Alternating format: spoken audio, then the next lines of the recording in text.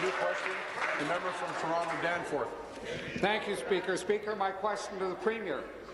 For a century, there was no provincial sales tax on electricity in Ontario. Liberals introduced the tax in 2010. Then, with an election looming, the Liberal government brought in a hydro rebate. Then, the election's over, they took it away. And now, with another election on the horizon, the government has introduced another rebate. If history is any guide, this rebate will disappear after the next election as well. Instead of playing games with temporary rebates, will the government make electricity permanently exempt from the HST in Ontario?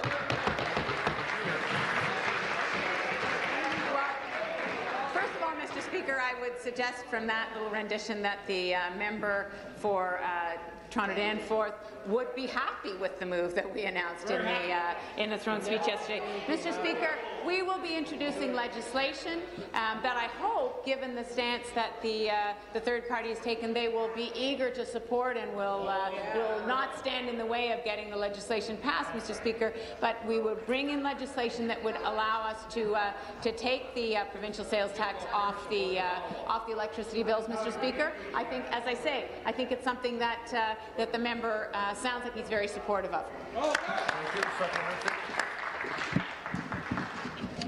I'm sure, Speaker, we will see many wonders in this chamber.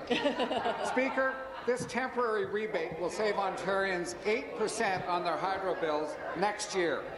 The problem is, each year hydro rates have been rising by more than 8%. This, in part, is because we have a massive energy surplus here in Ontario. This government has been on a spending spree, contracting for energy we don't need, can't use, and have to pay for. And bills will rise even higher as as Hydro One's new private owners demand their profits.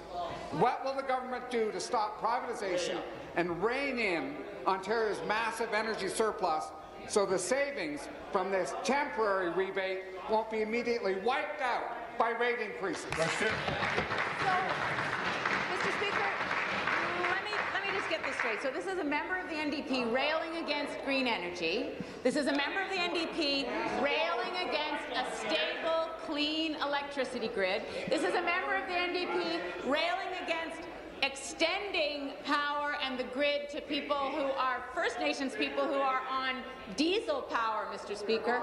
This is a member of the NDP who doesn't think that we should be finding ways to partner with Manitoba, with Quebec, to make sure we have clean energy in peak periods, Mr. Speaker. And really, everything that the member has said runs counter to my understanding of how we have a progressive, clean, green energy system in Ontario. That's what we